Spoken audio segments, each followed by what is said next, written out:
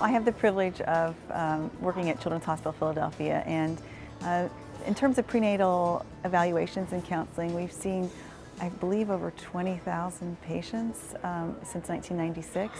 They've come from 50 states and many different countries, 23 different countries. The important thing to know about the prenatal counseling is that the majority of patients are going to be cared for in the traditional way, but there are a few subset that can actually benefit from a fetal intervention or a special mode of delivery.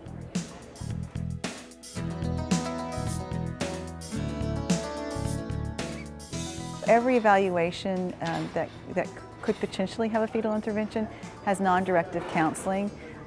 They are presented a very balanced view. It's very important that the neonatal piece and the potential for preterm delivery and what each gestational age means is really covered in depth. It's important that the mom understands what it means for her and her pregnancy, potential bed rest, potential relocation.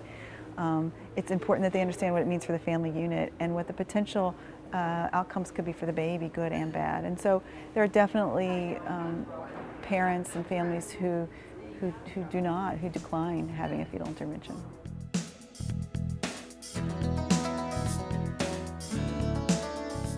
So for a fetal intervention, it depends on what we're talking about. If we're talking about open fetal surgery for a life-threatening diagnosis like sacrococcygeal teratoma that's hydropic or CCAN that's hydropic, then it's really performed on an as-needed basis. So those moms might be followed 2 or 3 times a week, and then when they start to develop early signs before it's too late, then you'd want to intervene.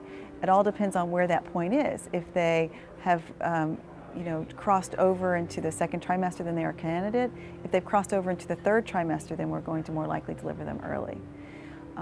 Take a diagnosis like myelomeningocele, which is an elective procedure. We want to perform that before 25 weeks to be along the lines of the New England Journal of Medicine MOMS trial. That patient would be followed, and then when we meet her and all the counseling is done and she's on board, then it would be performed sometime before 25 weeks.